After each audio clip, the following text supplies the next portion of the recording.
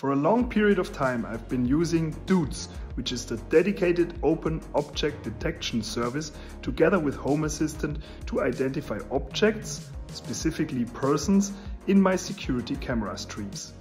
But DOODS is outdated and not really supported anymore.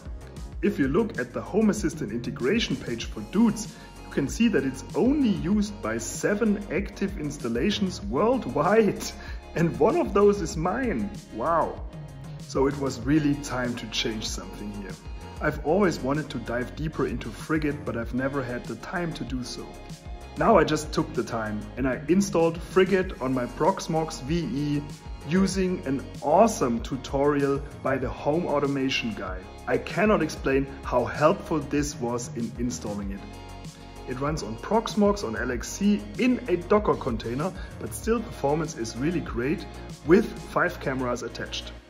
And thanks to the Coral TPU, it's detecting persons blazingly fast. And it's perfectly integrated with Home Assistant using MQTT and the Frigate integration.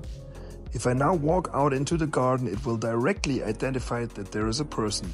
Awesome. I'm very happy that I switched from DOODS because it's much better now and it's keeping my house much more secure.